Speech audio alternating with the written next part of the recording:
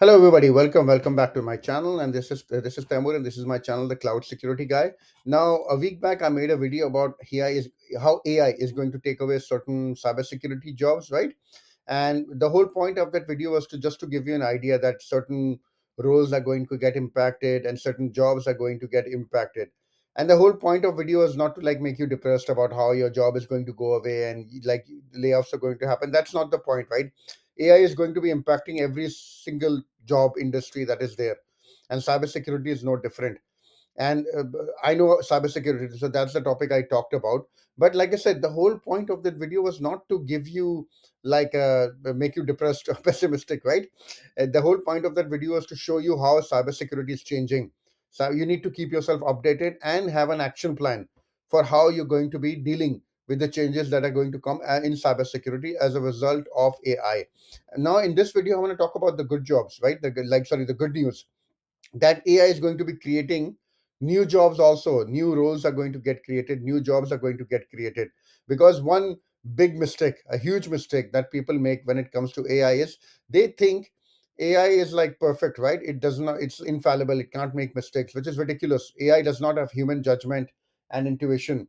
And AI needs like a high quality of data to give you good results. And therefore, it needs human beings to validate and train AI with like domain specific knowledge. And there are big concerns over the security and privacy of data which goes into AI systems. So you need human beings for like fixing those things, right? AI is not going to replace everything. It's going to in fact create new jobs specifically focused around AI. And this was last year, I think, from the World Economic Forum, and they talked about the new sort of jobs which are going to come out, like prompt engineering and interface and content creation, like data trainers, ethics and governance specialists, and a few of these I'm going to talk about. But that's the whole point, right? I did not want to just make you depressed about how jobs are going away. And this video is like a part two of the previous video. In that video, I talked about how AI is going to take away certain cybersecurity jobs. Now I want to talk about how AI is going to be creating new cybersecurity jobs, like new jobs are coming out and new roles are coming out. And the whole point of this is to give you an action plan. Think about these job roles and skills, right? If you're new to this channel, before we go ahead, just to like and subscribe to this channel so that you get notified when I release new videos. So without delaying too much. Now, what am I talking about when I said AI is going to create certain cybersecurity jobs? So let's talk about the first one, which is AI guardrails. Now, what am I talking about here? If you are like been in the industry as long as I have, you know, when web applications came about, there was this big rush towards input validation. People were worried about SQL injection attacks, cross-site scripting attacks. Why? Because people could put in input and make the application crash or make the application give away all its data, right? The exact same concept, but in a different way, is coming out with AI guardrails. Now you have all these generative AI applications coming out, right? People can't wait to put Copilot or Chat GPT or whatever on top of their data and give it to access, right, to customers. So your generative AI application will have access to business data. The problem is, how do you make sure that it's only talking about the stuff you want it to talk about, right? How do you know that people can't make it give away certain sensitive information, which is quite critical because these Gen AI applications are going to be having access to your business data, right? So this is where guardrails come in. So this is an example. Amazon just released recently guardrails for their agents, and this is similar to what I'm talking about. So you can actually block topics from being discussed or not. You're not talking about blocking input. We're not talking about blocking semicolon or asterisk or those sort of things, illegal characters. No, you want to block your topics from being discussed, and you want to manage those interactions. So this is where guardrails coming, and this skill is going to be very, very in demand as more and more critical Gen AI applications come about, and more Gen AI applications get access to your data. Organizations want guardrails in place so to block unauthorized topics from being discussed. For example, a banking assistant like giving away investment advice, right? Or when it's being discussed, you want to make sure that any PII is redacted, right? So you don't want it suddenly giving away your name or social number or phone or email address or even like credit card numbers, right? And I'm sure we're going to be seeing lots of attacks as more and more Gen AI applications come about. So you want to make sure that these skills are there, and this is where what do you call the ability to create guardrails, the ability to be good in creating guardrails, to put in these sort of things. This is going to be a very much in demand. This might be a new job, like a new job role, like, or this might be added to existing what do you call, job roles, this skill might coming. But this is something, if you're not working on, I would definitely recommend taking a look at it. Okay, the second one is AI agent security. Now, since chat gpt came about and generative AI came about, how does it work? Usually it's people who are prompting the AI application, right, back and forth. There's prompt, you ask it something, it tells you, you ask it something, it tells you. But now we are moving on to the next phase of AI, which is AI agents, which is autonomous AI. So instead of just giving you a response, you ask the AI application and it is going to actually do that work. It's going to book your vacation, like it says, or pay your bills, or within the context of companies, you're gonna have many AI agents doing the job, like things like back office or simple redundant automation, like things which you don't need like too many people to do, which are very simple and can be automated. You're gonna have AI agents taking over. And so your whole inside your company, you're going to be having lots of these digital agents. So instead of, if you have worked in cybersecurity, you know the concepts of service accounts, right? Accounts that have access. Now you will have agents that are going to have access to your applications and things. And this is where the problem comes in, right? What if somebody is able to compromise them? This is where agent security comes in. So the ability to secure these agents, to monitor them, just like you have endpoint security engineers, now you can have AI agent engineers, because it's going to be very dangerous, the security of these AI agents, the amount of access that they have. And that leads on to the next job role, which is AI red teaming. Now, AI penetration testing and all that I've talked about before. Now I'm talking about AI red teaming, which is, you're going to need people who have the ability to simulate all these different types of scenarios, right? How a hacker could potentially compromise your AI application, get inside your company. We're not just talking about scanning AI systems or agents, how to stop them from taking over your AI agents, how to make them stop from like going over your generative AI application. This skill is going to be massive. And like simple example is, uh, when you train your AI on legitimate samples like a facial recognition, how do you solve, the security team is going to be sending it adversarial samples, which is like unauthorized data, right? And to see, just to see how AI is going to be behaving. And once you have that, you're going to need somebody who is going to be doing red teaming. So actually attacking these models, things like inference, model evasion, model poisoning, data poisoning, these are all AI specific attacks, right?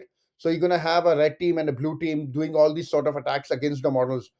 And if you don't have these skills, take a look at that, because it's quite critical. The ability to know how these models work and how red teaming is going to work. We have the new AI EU AI Act coming out, right? And in that, it actually says that if you have a high risk general purpose AI model, you need to make red teaming, carry out red teaming. So a lot of companies are going to be jumping on this bandwagon, making a lot of money. But this skill is very much in demand. AI red teaming, focus on how to like carry out adversarial testing, AI red teaming. And you're going to be, your job is, this is like this job is going to be massively in demand, especially as the EU AI Act comes out and more companies globally, they want to have this capability. Moving on to the next one, which is AI compliance and AI. And we're not talking just about security compliance. All sorts of AI laws are coming out, right? We have the EU AI Act coming out, ISO 42001 coming out, ISO I even forgot the number. What is that? But basically, lots of AI roles and AI regulations laws are coming out, and they're going to mandate that AI comply with certain requirements, right? So that's why the ability to know these standards, if you're not that technical about AI. So a lot of people think that to know AI, you need to know machine learning or statistics and all that. I don't know those things, honestly. I would consider myself to be knowledgeable about AI, but all these standards are coming out, right? We have the upcoming standard coming out, 27090, which is focused on security threats and failures in AI systems, which is under development. Now, this is going to be massive. So many companies are going to want to comply with this, right? We have the 42001, which has already come out, which is about an AI management system. So creating like a model within your company about how AI is managed, how AI is properly trained, and basically it's make sure that AI is working properly within your company, right? The whole governance framework is present.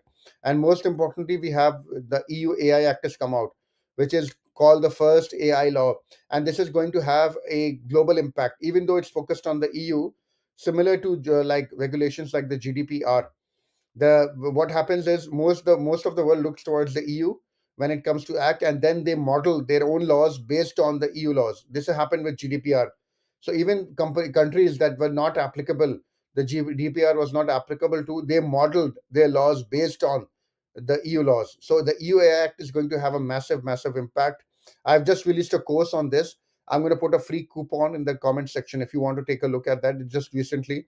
So just to like, so you get a running start and you understand about these things. Okay, what else? AI risk management. Now, risk management has always been huge, right? But now with all these laws coming out, companies are going to want people who have the skills to actually identify risks within their AI applications, right? How do you do that? You're simple. You can't just make an Excel sheet and think that, yeah, okay, I've discovered AI risks. No, they have certain standards which are come out, certain rules which have come out. You need to know how to actually assess these risks, right? The simplest example is the NIST AI risk management framework. Do you know how that works? Like how to identify risks, how to make sure those get highlighted, what are the ways in which you can highlight AI risk. This skill is going to be massive. And again, if you're not that technical but you're interested in AI, this is something you can actually start studying. So this is a new standard, completely free. It's come out from NIST. You can take a look at this and get an understanding for how to manage AI risk, how to create like a risk management framework which is focusing on AI. Again, a very, very niche field which is going to be becoming more and more popular. And I think the last one is the head of AI security. Now, this is the last tool I wanted to talk about, which is, now you have so many things coming out, right? I've showed you so many job roles and so many new job functions which are coming out. You need somebody who's going to have a strategy or a roadmap for how to fix these sort of things, right? How do you make sure all these things work together? So this is where a head of AI security is going to come in. This will be a strategic role, similar to like the CISO, but focusing on all these AI security initiatives. Somebody who knows the roadmap, who can guide all these different things from properly happening. This is going to be a massive, like a very strategic and like, an in-demand role, because it's doing what it's focusing on the strategy. Like I said, you need somebody who has the ability to create roadmaps, who can guide the AI red team guy, the AI compliance guy, the AI risk management guy. So like I said, this is going to be a strategic role which is going to come out. So that's pretty much it, guys. These were the roles which I wanted to talk about. Like I said, I always try to update these videos every 12 months because of the pace at which AI is evolving. But I hope now you have a better idea of the new sort of roles which AI is going to be creating within cybersecurity. And now you're more optimistic, so you don't feel so depressed now, right? If you like this video, please do like and subscribe to this channel. Thank you very much, and I'll see you in the next video.